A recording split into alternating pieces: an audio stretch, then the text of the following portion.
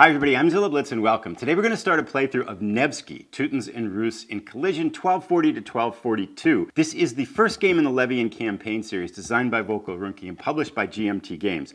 Two-player game, we're going to play both the Teutons and the Russians, play both sides and go back and forth. Now we're going to play the summer 1240 scenario. The Teutons are on the offensive. They have stronger forces and more lords. They're going to be trying to take as much Russian territory and destroy as much Russian territory as they can. The question is, can they do enough to get victory, or will the Russian lords be able to defend their motherland? Let's do a quick overview of the game. So what we're looking at right now is Northern Europe in the year 1240. It's summertime, and the Teutonic forces are basically going to attack Russia. And let's take a look just at a brief kind of overview of our map. We have a border that runs down the very central portion of the map. Teutonic forces are on the west side, consisting of Danish Estonia in the north, and then Livonia down here to the south of that. The whole eastern part of the map is Teutons Rus, with the city here of Novgorod right in the center of the map. Now, the pieces that we can see here are the lords. The black lords are the Teutonic lords. The white lords are the Russian lords, and those are basically the pieces, the forces that are going to be moving on the board. At the top of the map is the turn record track, and we're going to be playing this scenario, which is 2 turns. It's the summer of 1240, and each turn represents roughly 40 days, and each turn consists of a levy phase, which is basically getting ready, and then a campaign phase, which is basically moving around and fighting. So we also can see that we have 2 lords here. This is Rudolf for the Teutonic forces, and this is Domash for the Russian forces. We're going to be trying to bring them into the campaign for both sides very early on to increase the strength of each side. We'll examine these lords and their forces more deeply as we get into the game, but rightly all we really need to know right now is that each lord on the map has a corresponding lord mat, and it's roughly divided up into a couple of parts. The top half of a mat shows the lord's current forces. The bottom half basically has potential resources and resources that they can bring to bear to help them in their campaigns. We also have some characteristics of each lord here. So we can see that the currently active 3 Teutonic lords, Yaroslav, Hermann, and then Knud and Abel, the Danish lords.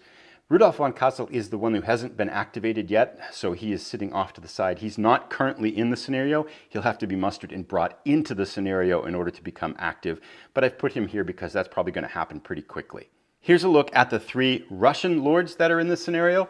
Domash is the one that is not activated yet. He will be brought in very quickly, and we'll want to do that. He's going to come in at Novgorod, right in the center of the map, and one of the big decisions for the Russian forces is what to do with him and where to send him. Gavrilo is one of the 2 currently active lords, and Vladislav is the other. Let's go take a look at the map to kind of see where these lords are, and then talk a little bit about some of the strategy that we might be looking at for each side. Here is our map, and here's the situation in the summer of 1240 in the position of the lords. We can see the 3 Teutonic lords here in the west. We can see the 2 Russian lords here. Now the Teutonic forces are basically going to be on the offensive. They have 3 lords, and they have some relatively strong forces. And this kind of gives us a little bit of an idea of what we might try as the Teutonic forces. Knud and Abel, the 2 Danish princes here, have ships. We can potentially have them land at one of these 3 places. And then they've got a big open heartland here that Vladislav, the Russian lord, is going to have to somehow try to stop them if they get aggressive to come through here. They could potentially ravage and pick up a lot of points and capture these 3 areas in here. So Knud and Abel, this strategy of sending them aggressively east, could be a potential strategy that could help the Teutonic forces rack up a lot of victory points. And victory points is the determining factor in this game, and we'll see how that works as we go forward in the scenario. Another possibility for the Teutonic forces is to try to get the city of Pskov down here. It's a big city. You can see the defense number here of 3. Taking this would pretty much guarantee the Teutons' victory in such a short scenario, but it's going to be a tough nut to crack. They can basically, Gavrilo could hole up here and go under siege, and then it doesn't really give the Teutonic forces much time to do that. Another option might be is to use 1 or 2 of the Teutonic lords to trap Gavrilo inside Pskov, and then use the free lord to basically run around and kind of pillage and ravage the countryside and rack up a lot of victory points. So we've got a number of options here as the Teuton forces that can get them a lot of points. They definitely have the most powerful side at the beginning of the scenario. A lot of opportunities. I feel like in many ways this is the Teutonic forces scenario to lose, if you would.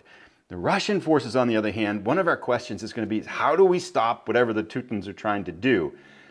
Up here in the north, we have Vladislav, who we can potentially send this way to try to negate the Danish lords if they come in here. And then we have also Domash, who's going to come here at Novgorod. We have to decide where to send him.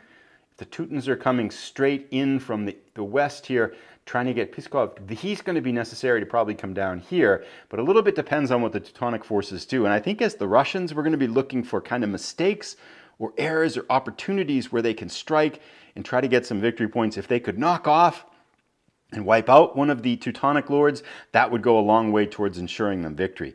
So now let's get into the levy phase where both sides are going to prepare for combat. So the levy phase of the first turn starts with each side picking 2 of these Arts of War capability cards. And these cards basically have some events and some capabilities on them. We'll talk more about how they work going forward. But in the very first turn, each side draws 2 cards and uses the bottom half, which contains the capabilities, and decides what to do with them. So let's see what the Teutonic forces get. The first one here they get is Ballistari, which is crossbowmen. And this lord's men-at-arms have archery with -2 to the target's armor. I feel like this is a very strong capability, so let's figure out who we want to give this to. The Ballistari crossbowman is a function of the men-at-arms, and the men-at-arms pieces are these 2 rectangular blocks, these black rectangular blocks. These represent men-at-arms troops. So it would make sense to give it to Knut and Abel or to Hermann. Hermann has 2 of these.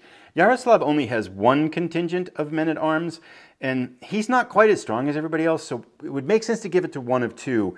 However, we're going to add the crossbow capability to Hermann here because I think he's potentially going to be pretty active in this first summer, and this is a very strong capability. The -2 to the target's armor makes these troops quite a bit more deadly, and it also activates them in the archery phase, which gives them a lot more quick punching power. So I think it makes sense to give them to Hermann. I think either of these could work, but we're going to give it to Hermann. Let's see what our second capability is here. Oh, more crossbows.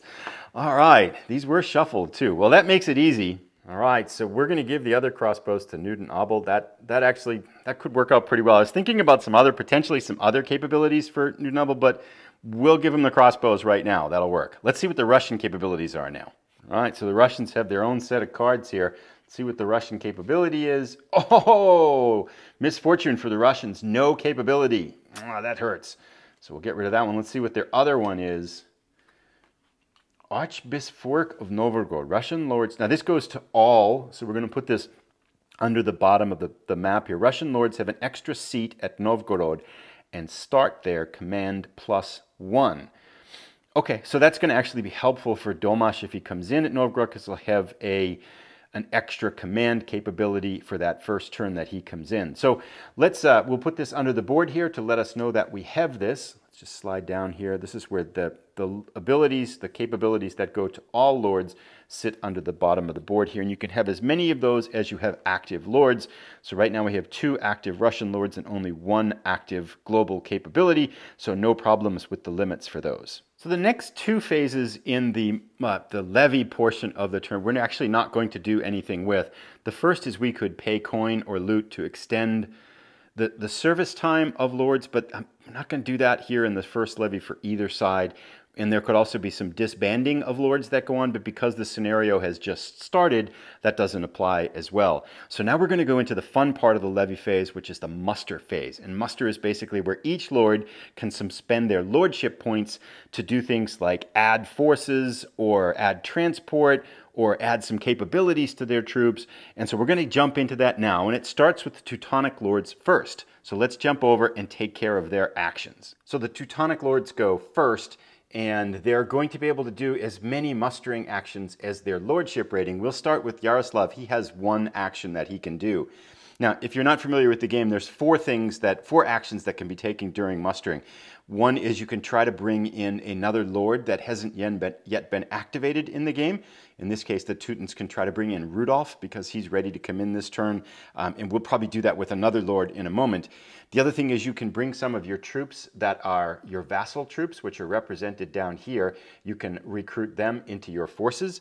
The third thing is you can add transportation. So we have a cart right now. We could add a boat or another cart. And then the last thing we could do is to add a capability capability. We can look through the call to arms deck and pick any capability that could be applied to this lord or to our side and add that to our force, basically making our forces stronger.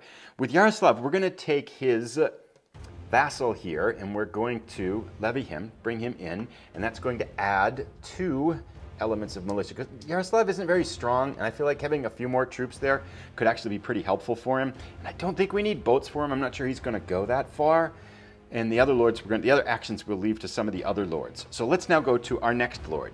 So next up is Herman, and his lordship rating is 3, so he gets to be a lot more busier and do a lot more things. And the first thing we're going to have him do is to actually add a capability to the Teutonic side. And so we're going to go get the William of Modena card, and I'm going to show what that is, and we'll talk a little bit about this now, and then we'll show it more later.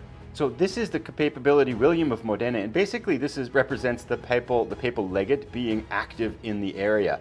And so this is quite powerful. It adds a lot of opportunities and options for the Teutonic player. So we are going to bring him in, and he even gets his own little piece. So this is almost kind of like a mini mechanic to itself. The card is quite unique in terms of the capability cards.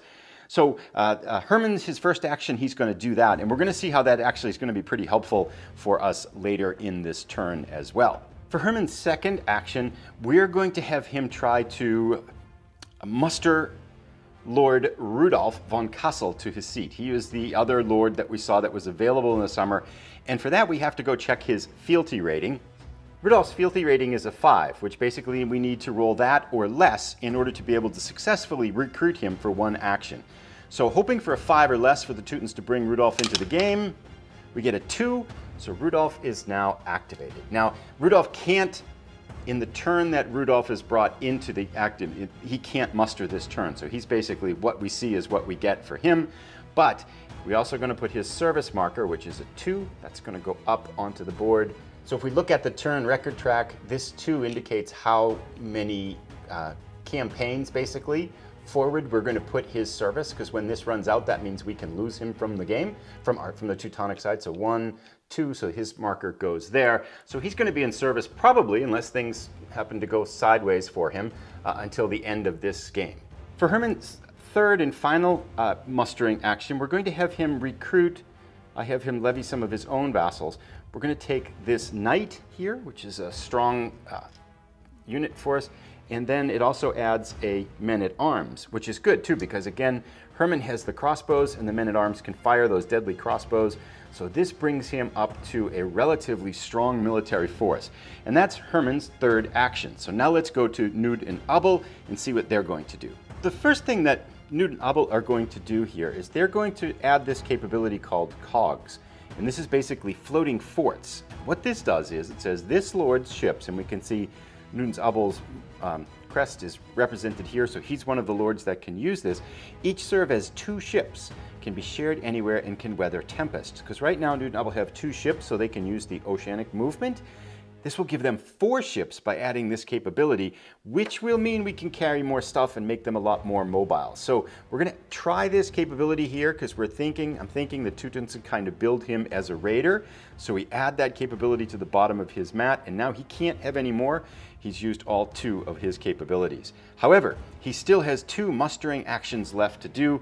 Not quite sure how to play this, to be honest, but what we're going to try to do is he's going to muster a boat and a cart here, which I think will add him movement capacity once he has used up his ship movement and is able to start moving along kind of the Russian force, to drive deeper into Russian lands. I think the cart and the boat will give him a lot of flexibility and allow him to move around and raid a little bit more easily. So that's the end of Knud and Abel's third lordship action. Each one of the lords has mustered now. Rudolf again can't muster because he's just been brought into the scenario this turn. We're going to start with Vladislav mustering. He has 2 lordship actions. His first one is going to see if he can muster Domash to see if he gets him in the game. Domash's fealty rating is a 4, so we need a 4 or less to be successful. They fail and get a 6. We're going to hold on trying that again for Vladislav. Instead, we're going to have him pick up the capability Streltsy, which is the Russian version of crossbowmen, exactly the same as the Balastari for the Teutonic forces. So we're going to add this under Vladislav's mat.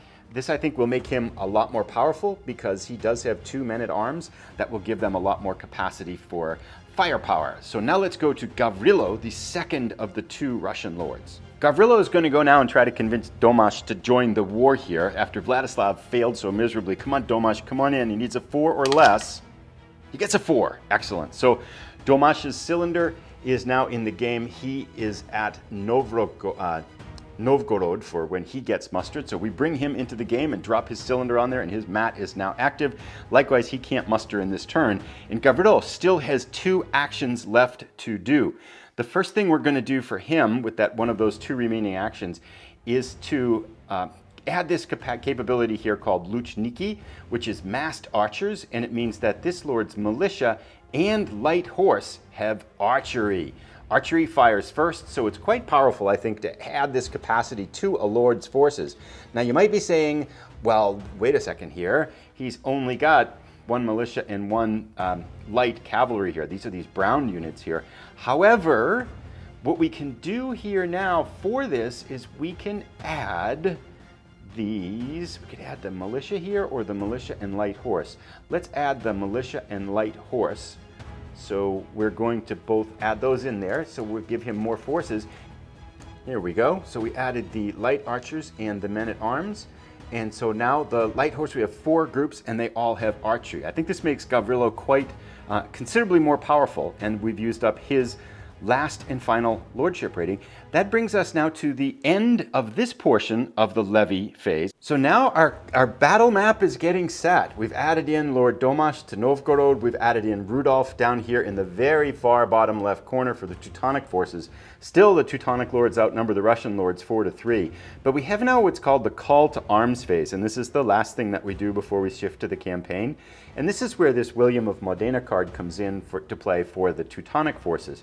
He has a bunch of actions that he can perform, and one of the ones that's I think is quite powerful, especially in this instance, is he can show up at the seat of a lord, and if the lord is there, that lord can then be there and influence the lord to use his lordship again. So basically getting an extra muster for this lord. So that's what we're going to do. We're going to have William of Modena is going to show up here at Dorpat, and he's going to talk to Herman. He's going to say, Herman, get busy, do more stuff. This is a big war. We need you to just be more active. And then he's going to head back to his card, which goes back to the bottom of the board. And he can do that again next turn if Herman happens to still be here. But he probably won't be, right? But for right now, this is good. So Herman, now motivated, is going to use his lordship one more time. With William of Modena encouraging Herman to muster again, Herman gets to take 3 full lordship actions. We're going to fill his little vacant spot here on his capabilities by adding trebuchets. Now these will give us better chance if we get into a storming a fortress type of situation, which could very well happen with him if he heads down to Pskov down in the central part of Russia. So that's 1 action. We have 2 more, and I confess I'm not having done this before, I'm not quite sure what might be good things to spend this on. But right now, all Herman has is 1 contingent of boats. So we're going to add a 2nd boat contingent to him. That'll allow him to carry more provender. And then a contingent of carts as well. I think that's going to give him more flexibility and perhaps the ability to get better supply and things like that. So we're going to just see how that works. With that now, we are done with the Teutonic call to arms segment. Let's go do the Russian call to arms segment. The Russians' call to arms phase basically isn't so super exciting for this one. They can spend this victory point that they're given at the start here in a couple of ways to kind of extend the service and do a couple of other things, but none of them I don't think make any sense right now, and that doesn't really give them an alternative action in this scenario. So they don't really do anything. And now our world is ready for campaigning. We shift from the levy phase to the campaign phase. I flip the turn marker up top from the levy marker to the campaign marker, and it is time for action.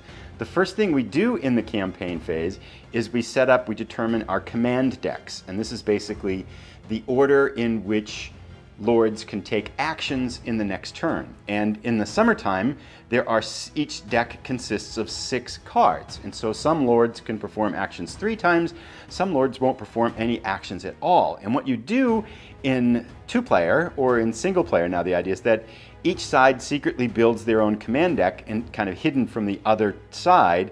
And then you take turns. Teutons are going to go first. They're going to activate one lord based on who's in the top card in their command deck. And you go through all 6 cards, alternating between the 2 sides.